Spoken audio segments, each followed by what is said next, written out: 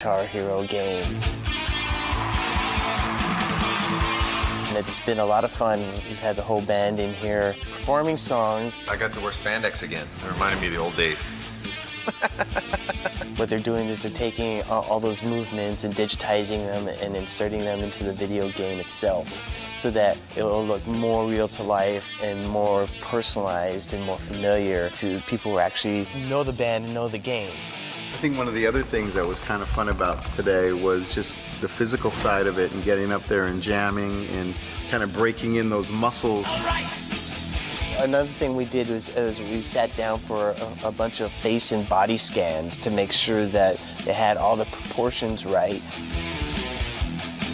Metallica music, there is a lot of facial expressions, small, big. When we're on stage, they come out. So hopefully we captured a lot of them here. They've got it down to the minute details, and it's pretty cool. It just goes to show how thorough this whole operation is. You know, scanning our entire bodies, scanning our faces, scanning our emotions. It's pretty complete. Favorite part of the day was running around and acting like a nutty 12-year-old on stage. That was good. Yeah, one point he leaned over to me and said, "Hey, we're in a video game." Metallica is like an honest timeline from one album, you know, to where we're at now, honestly where we are in our lives. For me, growing up, music was my savior. It was my therapy. It was my voice speaking for me. I related to music so much as a kid. When I was growing up, all we had was broomsticks and tennis rackets to play air guitar and get the feeling of being in a band and jamming.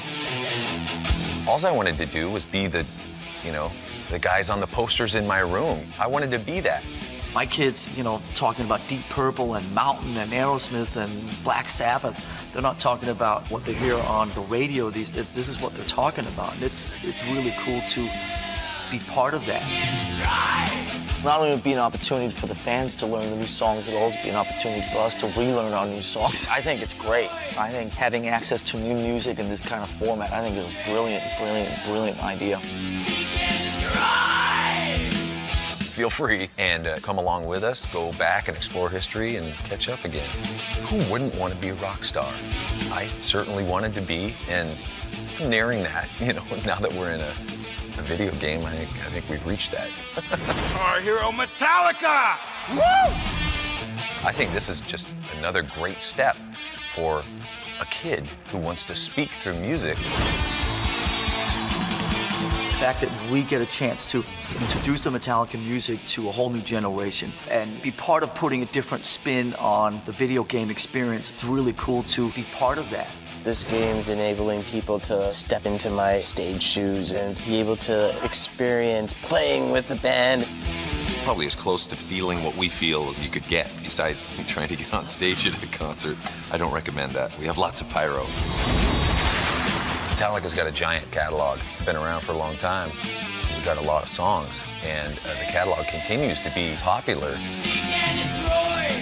including other bands in the Metallica Guitar Hero. Could be looked at many different ways, whether they were actual support acts, just bands we listened to, or bands that we like that we never got to play with. Paying homage to them and thanking them for inspiring us to get to where we are, because we wouldn't be here without their inspiration.